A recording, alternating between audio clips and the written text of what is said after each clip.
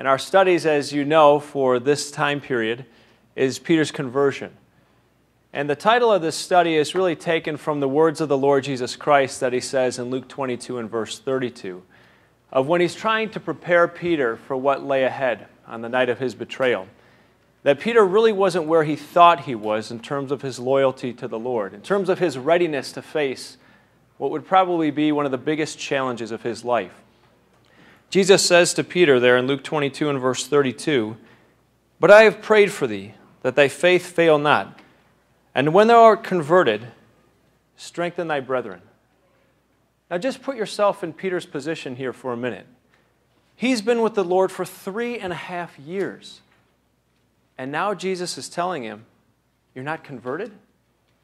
Imagine what would have been going through Peter's mind, all the things that he had left behind. And now his Lord is telling him in front of the rest of the disciples, you're not yet converted, Peter.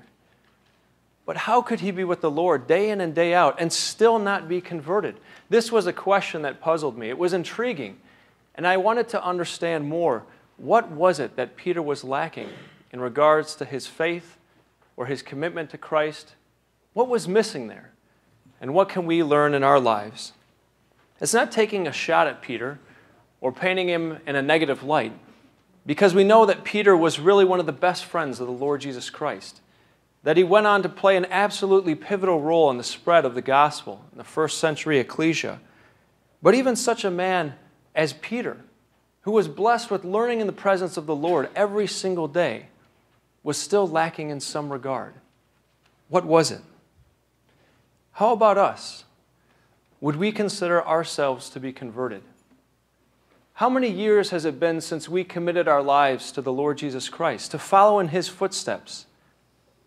But commitment and conversion are not the same thing. We know that colloquially, when we hear in the world today that somebody has joined a new religion, it's, well, they've been converted to that religion. But that's not how the Lord Jesus Christ uses it. When we take a look at this aspect of conversion, it means to turn oneself about, to do a 180-degree turn. But was Peter really that far off? Are we that far off? Is that possible?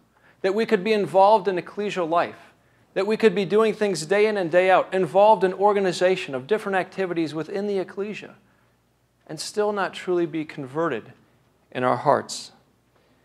This week I'd like for us to ponder together Peter's conversion and to think about his life as it relates to our lives and what it is that we can learn from this beloved disciple as he followed the Lord Jesus Christ and went on to become a very pivotal member of the early ecclesia.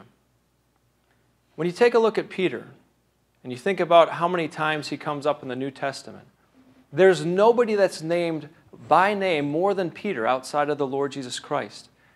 I counted 183 times that Peter came up, whether it was Simon or Simon Peter or Cephas.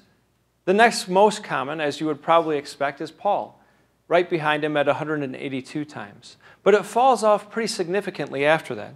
John the Baptist at 89 times. And then John, the disciple whom Jesus loved, comes up just 46 times. The disciple who's named most often after Peter. Peter's life spans from the beginning of the gospel accounts all the way through to 2 Peter. So this is rather expansive when you consider the man Peter and his involvement in the work of the spreading of the gospel. So how is it that we can effectively cover such a broad topic? A man like Peter, to learn from his journey and at the same time to do justice to the study. We won't be able to cover everything exhaustively. We can put that to bed right away. But just put in your mind going through a museum. And in a particular museum, you may have a time period of history. And as you're walking along that time period, you can get a macroscopic view of the events that took place during that time period.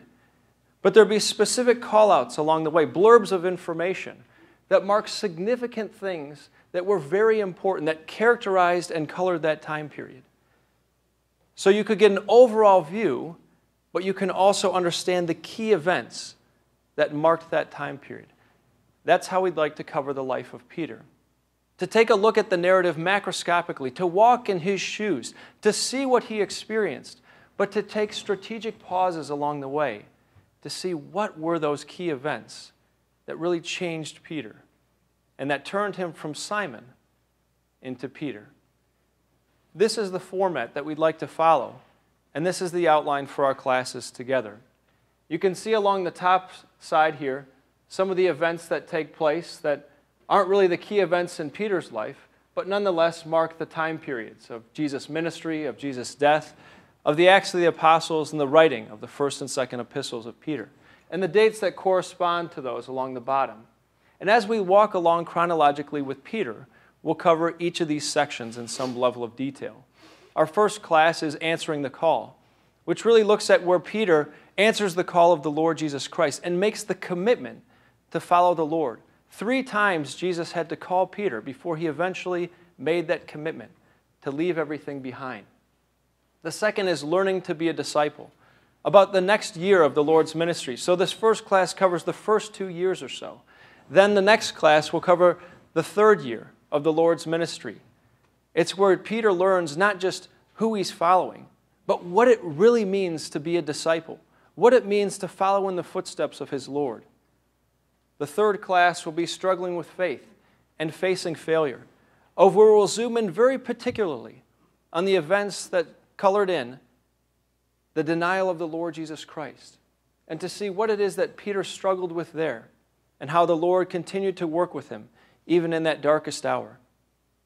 We'll then consider the conversion of Peter in John chapter 21, to see where Jesus speaks to Peter as he hauls in those fish and asks him 3 times, "Simon, son of Jonah, lovest thou me?" And he helps Peter to see what it really means to be a disciple and to be an apostle. We'll then move on to see his apostleship, of where he unlocks the kingdom, using the keys of the kingdom that the Lord Jesus Christ had given to him as he spreads the gospel message, feeding the flock of God.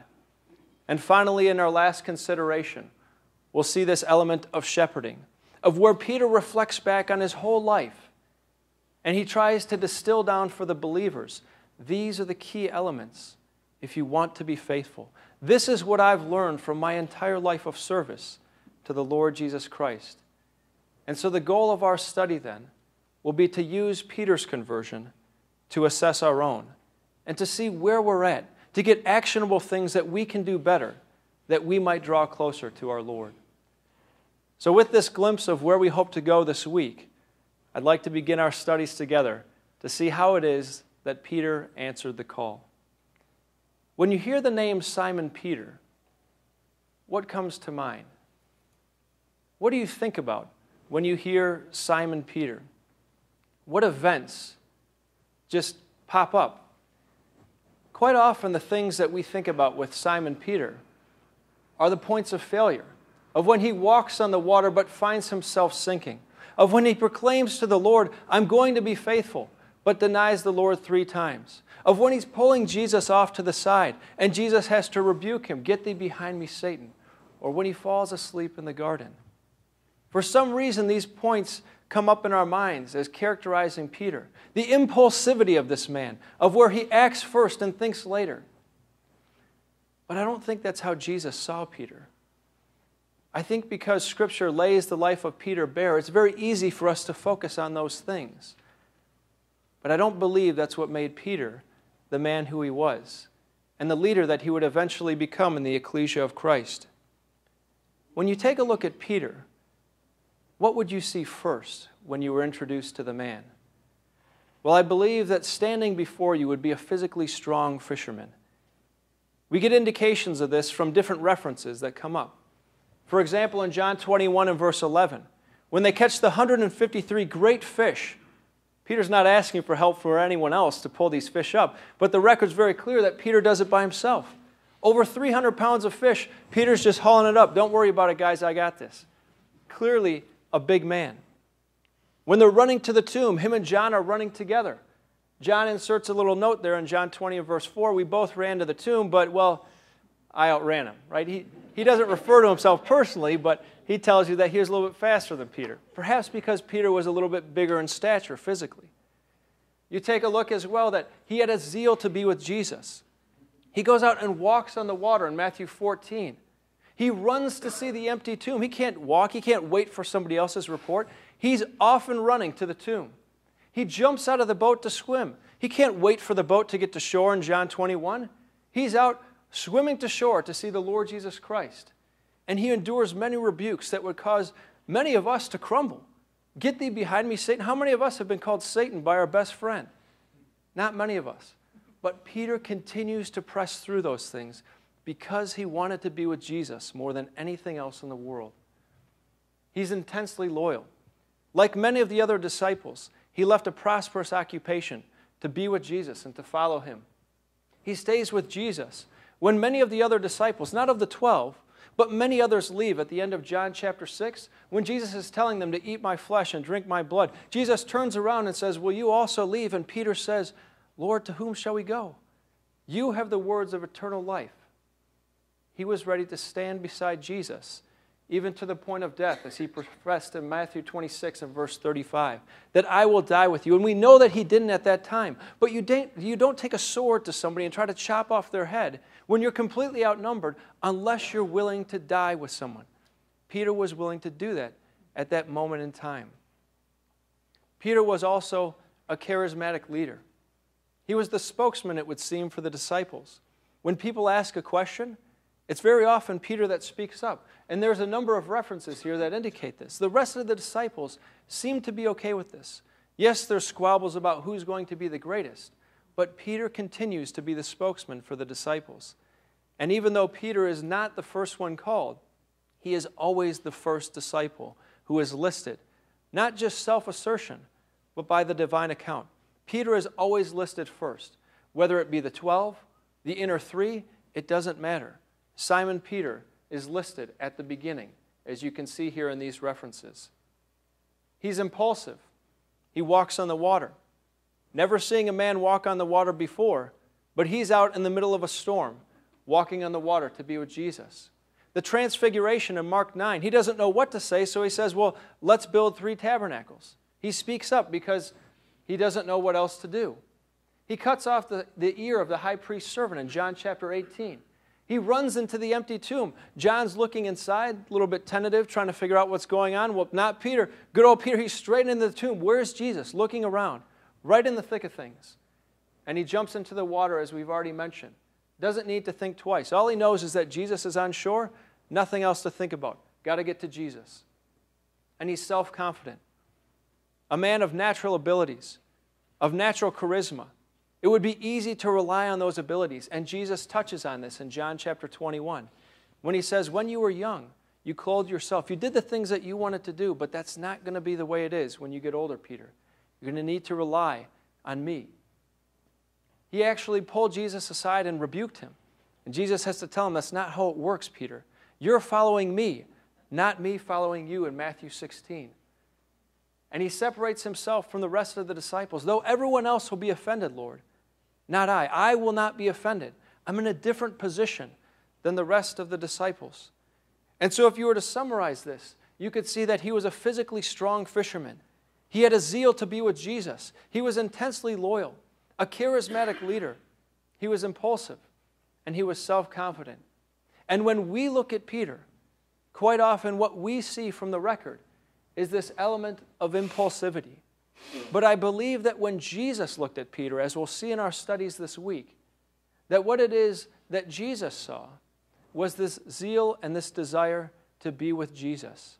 That this is what colored the life of this man. That this is what motivated him above everything else. This was the most readily identifiable characteristic that Peter possessed, was to be with Jesus more than anything else in the world. And because of that, Peter was willing to allow Jesus to change who he was. And as we walk with Peter through the highs and lows of his life.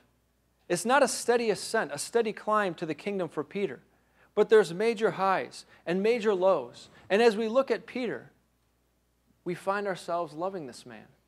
Because the authenticity and the transparency of Peter just leap off the page and pull us in. There's no hidden agendas with Peter. What you see is what you get. You know exactly where he's at. Some people we have to learn to love. They're a bit of an acquired taste, but not with Peter. Peter is a very loving individual, somebody that just draws us into the record, and we find ourselves relating to this man and seeing ourselves in him. Peter's walk was marked by significant elevation changes. Highs that were so high that they extended even into the heavens themselves, of seeing the Lord transfigured, receiving a sight of the future glory that awaited, and lows that were so low that you wonder, will he ever recover from this? Marked by regret and bitter tears. Yet through it all, the Lord was converting Peter to be the rock that he needed him to be. What about us in our lives?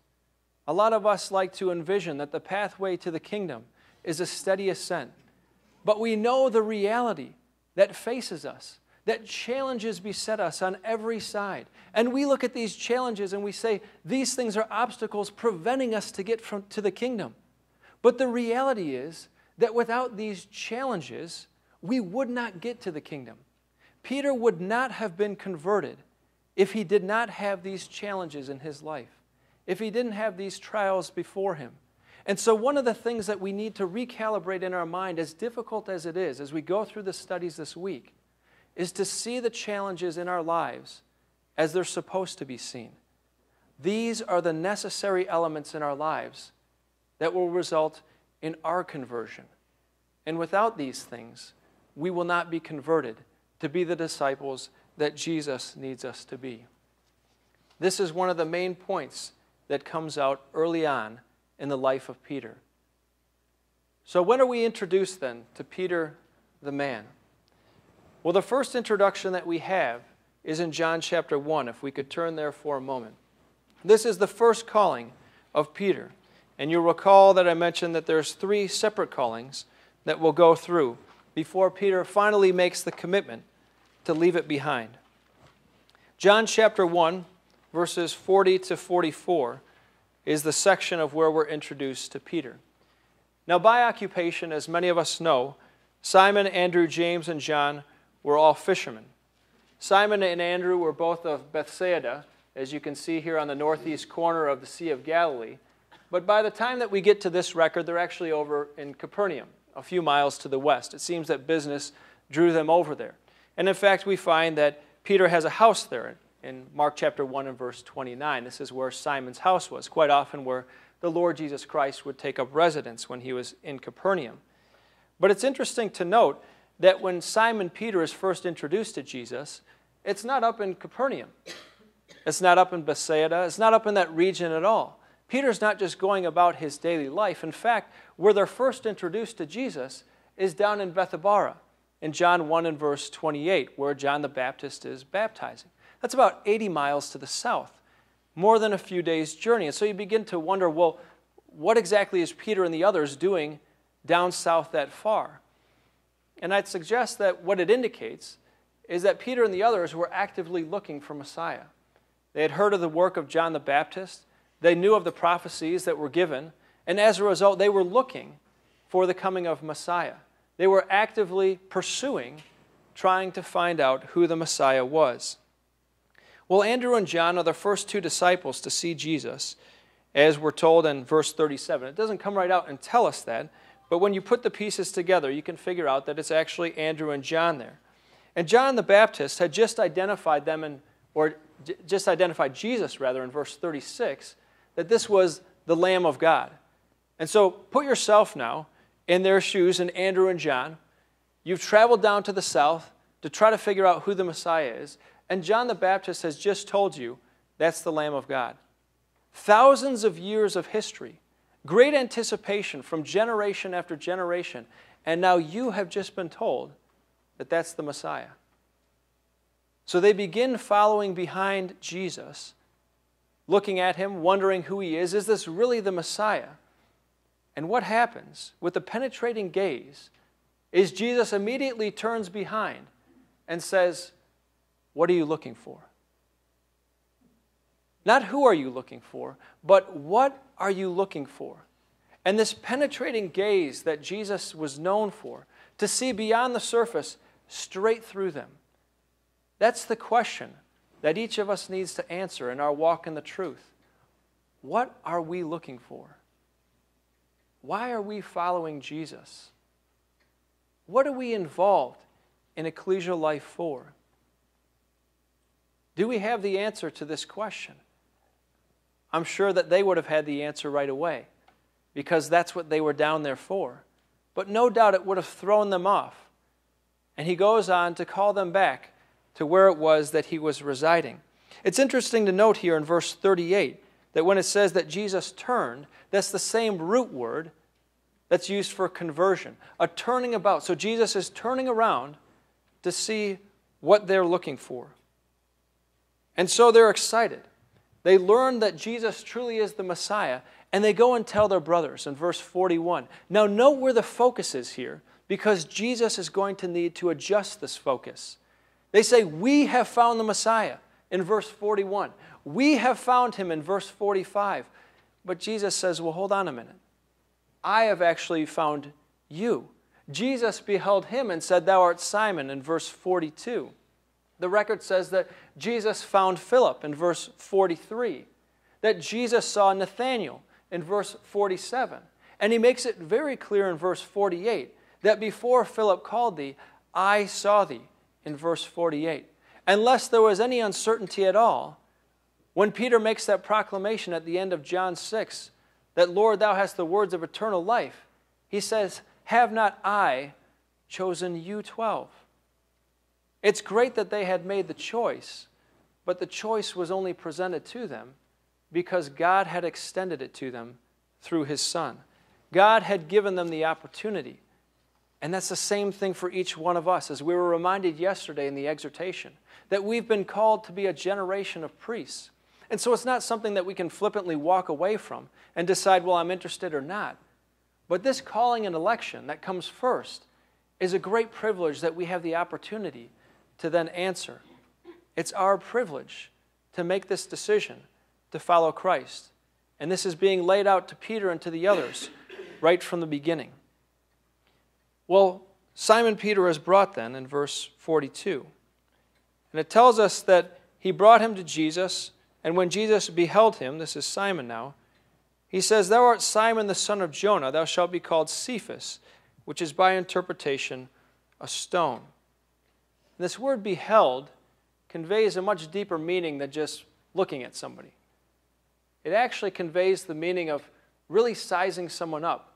Like, for example, you look at how this word is used in other instances. In Mark 14 and verse 67, when this maid is sitting and looking at Peter, she's really studying him intently, trying to place him. This is when he's sitting around the fire. And she finally identifies him as one of Jesus' disciples. It's the same look that Jesus gave Peter in Luke 22 and verse 61, when it says that Jesus looked upon Peter. This was right after Peter betrayed Christ for the third time. He looked upon Peter intently, a gaze, once again, that would have looked through the man, and it would have studied him, sized him up, and made an assessment right away.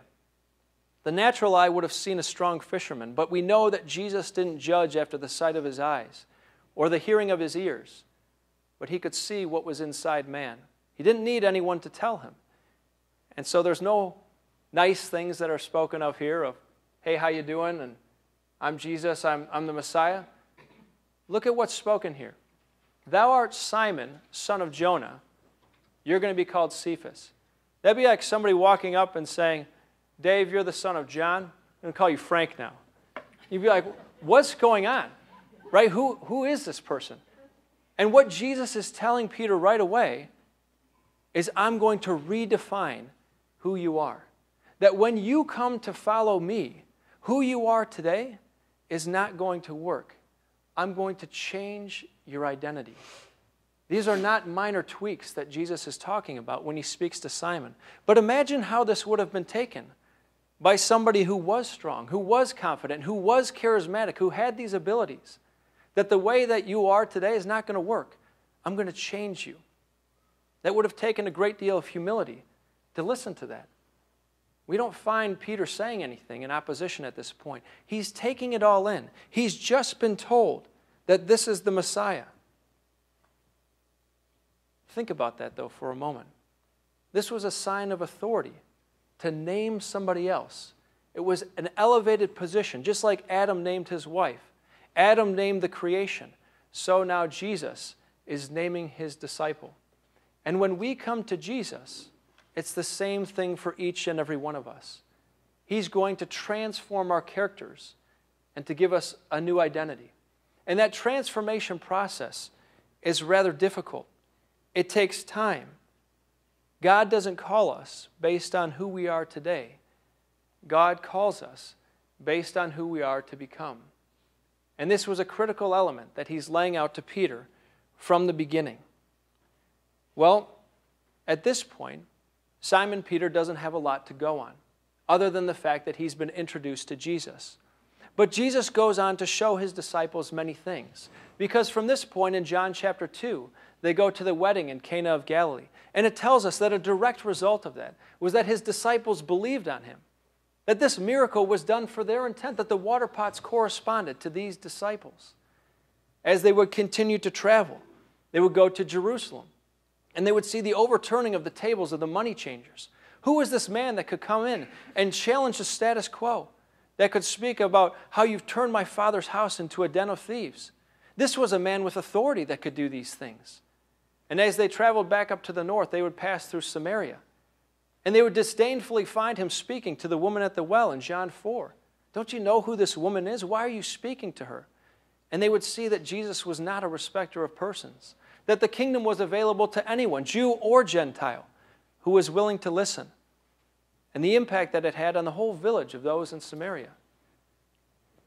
And with this fresh in their mind, they would experience the contrast of where Jesus goes to Nazareth and is rejected by his own people, by the Jews, after just being accepted by a group of Samaritans.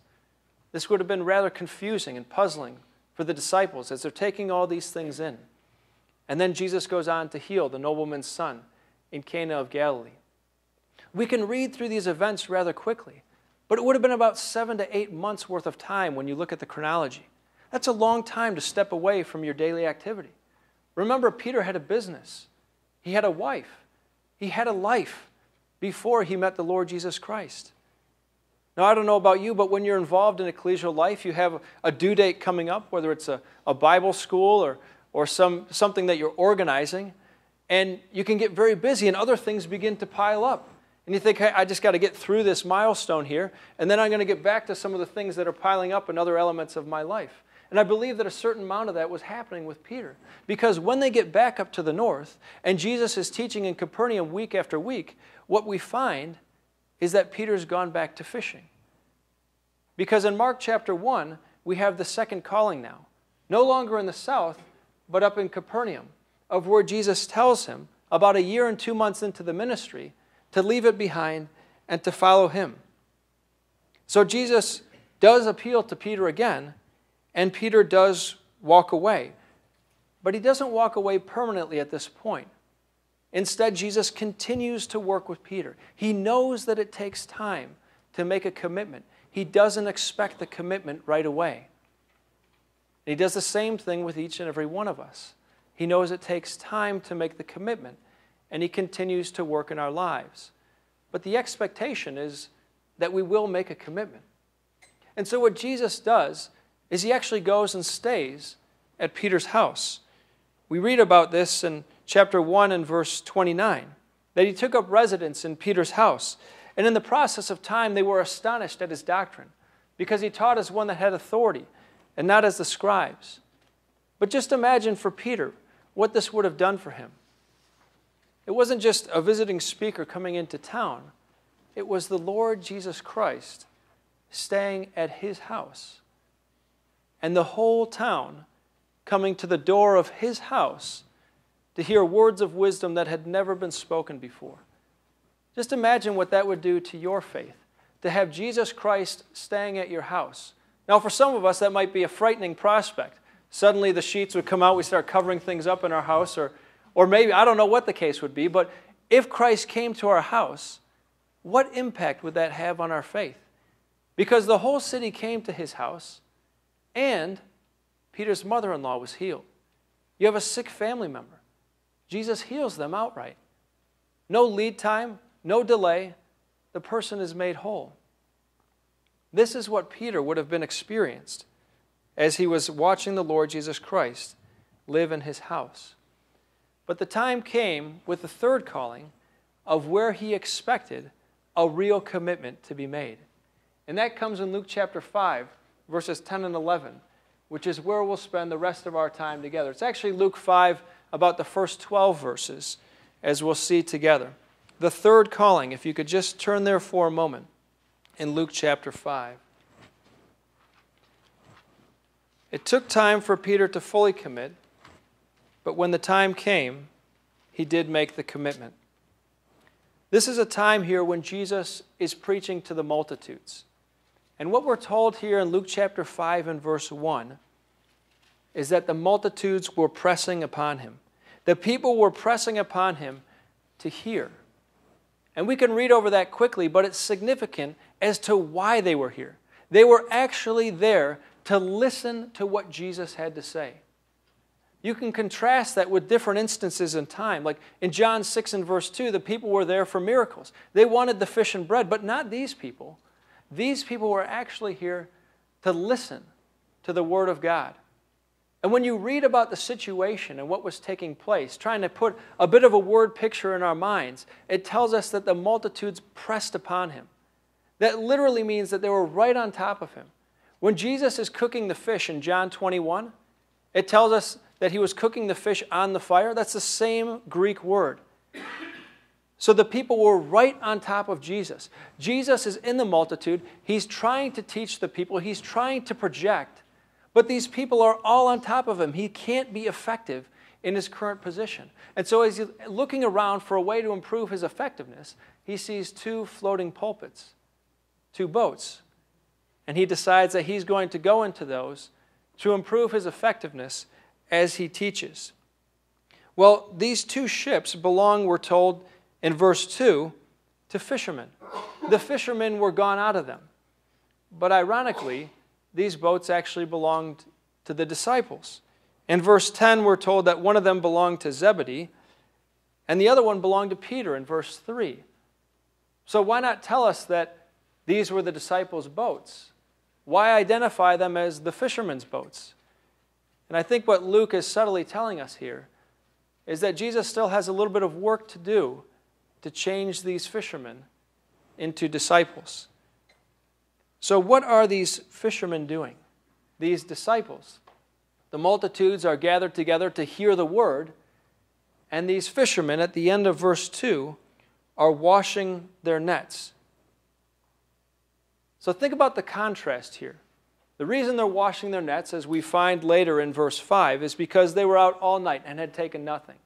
So clearly they're frustrated, probably not really interested in hearing a lot of classes at this point, because they just pulled an all-nighter, and they had nothing to show for it, and now they had to clean up as a result. So Jesus is teaching from Simon's boat, and as he's teaching, he can look to the side and see Simon, not really interested, doing something else entirely.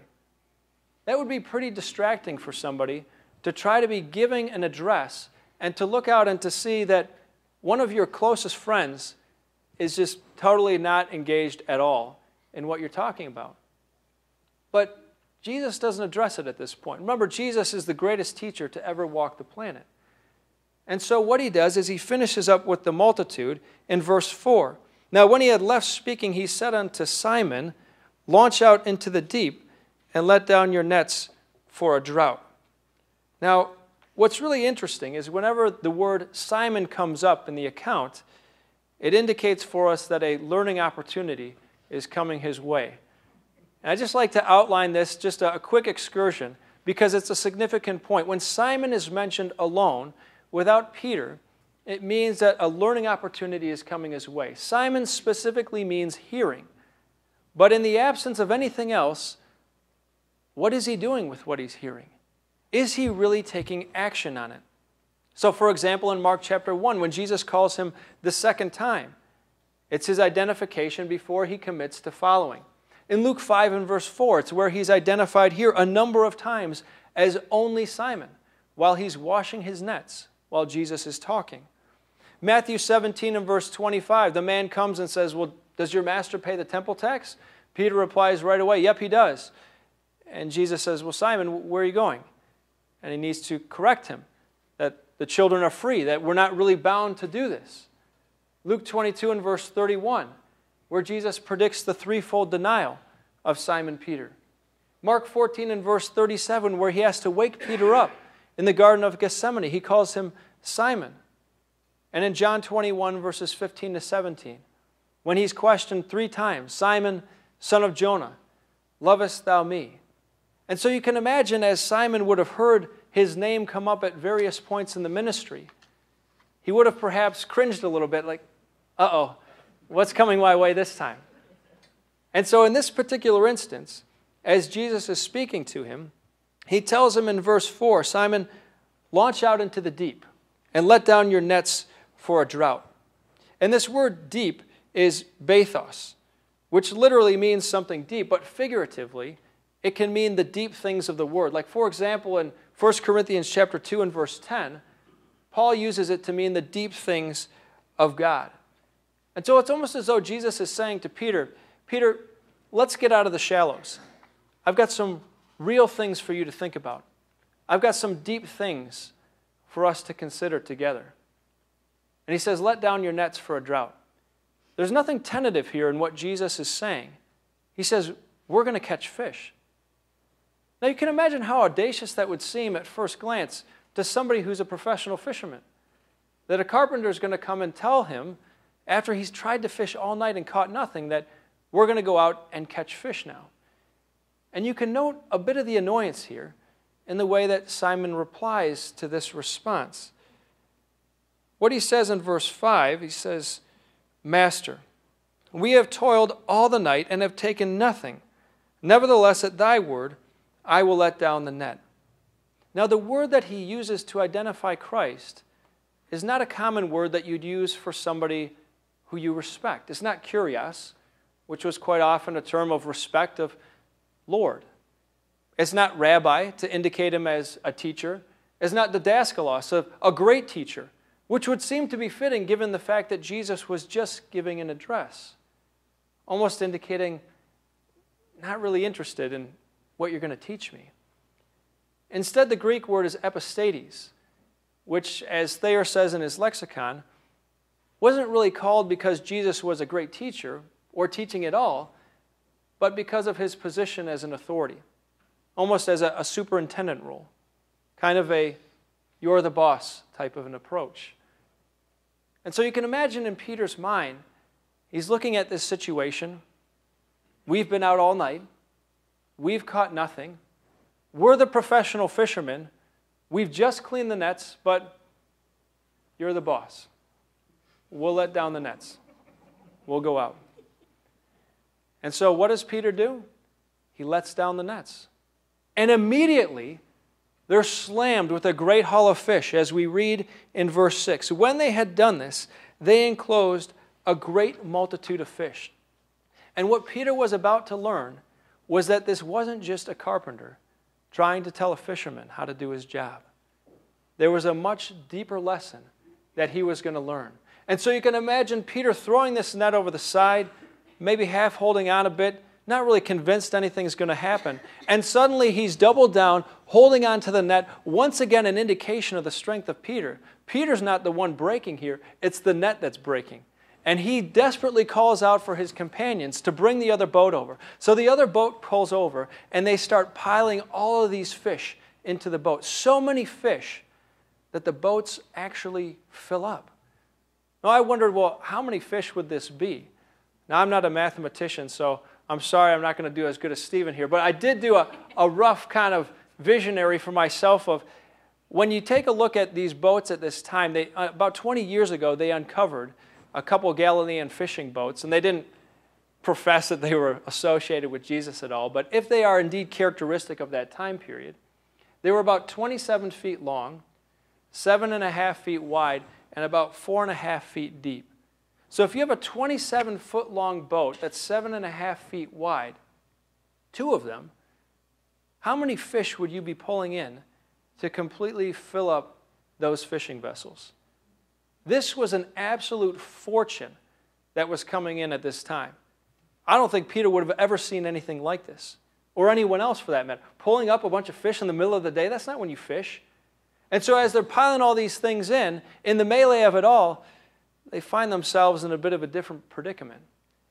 It kind of reminded me a little bit, we're kind of in Sunday school picnic season right now, and we had our Sunday school picnic, and you put the ropes out, and we have a candy scramble, and all the candy goes into the middle, and all the kids kind of dive in, and they're stuffing the candy into the bag, and sometimes in their overzealousness, they stuff too much candy into the bag, and the bag breaks, and they lose everything.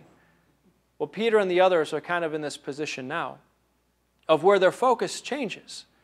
Because no longer is it just about making a fortune here, but the boats actually begin to sink, is what we find at the end of verse 7. So not only are they in danger now of losing a great haul of fish, but now they're in danger of losing their boats and maybe even their lives. Because remember, they're out in the deep. And as Peter's frantically looking around for what he's supposed to be doing, he turns and looks, and he sees Jesus sitting there, totally unaffected, and totally unimpressed, and totally not surprised by what he's seeing before him. And with that, the weight of everything drops Peter to his knees.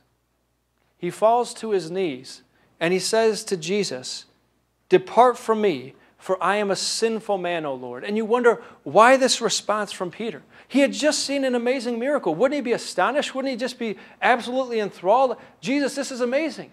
But that's not the response that we get from Peter. Why is that? Perhaps it was because of the attitude that he had of washing the nets, of being disinterested when his master taught, the "you're the boss" approach when Jesus was speaking to him, the returning to fishing, perhaps for yet a third time after Jesus had called him. Perhaps it was everything that came crashing together that brought Peter to his knees to make this profession to his Lord. We're told that when Peter saw it, this was his response. It hits Peter with a sledgehammer force, and it brings him to his knees as he makes this recognition of where he was at in relation to his Lord. It's almost as though Jesus is telling the disciples, you want to put business first? You want to put other things in front of the word of the kingdom? Well, I'll give you so much business. I'll give you so much success that it sinks you. And you'll go down with your treasure, with you on top of it. And I think when Peter realized this and the others, they knew that they had some changes to make. Sometimes we can naturally think that getting more is a blessing from God. And true, the things that we have are blessings from God. But when we focus on getting more, it leads us away from the kingdom. Jesus had just spoken to his disciples about how they couldn't serve two masters. It had just been spoken in the Sermon on the Mount. And it's the same thing for us, brothers and sisters. We don't have to have a lot to desire a lot. We can continue to want more and more, and that will lead us away from the kingdom. And Peter's brought to this realization here that he couldn't serve two masters. Unless the Lord builds the house, they labor in vain that build it. And they had toiled all night and had caught nothing. But Simon is told not to fear. This is all part of the process. Fear not is what he says in verse 10, for henceforth thou shalt catch men. Everything that Peter had caught up to this point had ended up dead. And now Peter was going to catch men alive.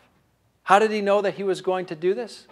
Because he himself had just been caught alive. When you take a look at this word here that comes up, of where it says in verse 9, for he was astonished, that actually means to be surrounded or seized. So Peter is actually surrounded or seized, caught with the rest of the fish, not realizing that he himself was the one that was being fished out of the Sea of Galilee. And that's the same thing for each and every one of us. The Lord Jesus Christ is fishing us out of the sea of nations to give us the opportunity to follow him. Well, there's a difference, isn't there, brothers and sisters, between hearing the word of God and being committed to follow it in our lives. And it's so important that we truly make that commitment, that we do the things that are necessary to show that we're committed to our Heavenly Father. What do our lives consist of? If we were to offer up our attendance record in the ecclesia to our boss at work, would we still have a job? What do we find ourselves doing throughout the week? Are we spending our time, our energy, our efforts on the things that are truly important? Or do we have that divided service of where we haven't yet made that commitment? Yes, getting baptized is the first step. How are we doing in regards to that commitment? And so from our first class together, we were reminded of the fact that Jesus first calls, but we have to be listening. That Jesus will require a change to our identity, not minor tweaks to our character, but a transformation to be made like Him. God knows that it takes time to commit, but we have to make the commitment. We have to give ourselves to God and to leave the other things behind. And we have to recognize our position when we're called. I'm a sinful man, a sinful woman. That we approach God with humility. And that God calls us not based on who we are today, but based on who we are to become. So that once we commit, we can no longer look back. We need to keep moving forward. Commitment is the first step. Conversion will come later. And that conversion is a lifetime process. We must answer the call. And here we've seen Peter answering the call. He's made the commitment. And we're going to continue to walk with Peter as he learns what it means to be a disciple and to be converted, to be the disciple that Jesus needed him to be.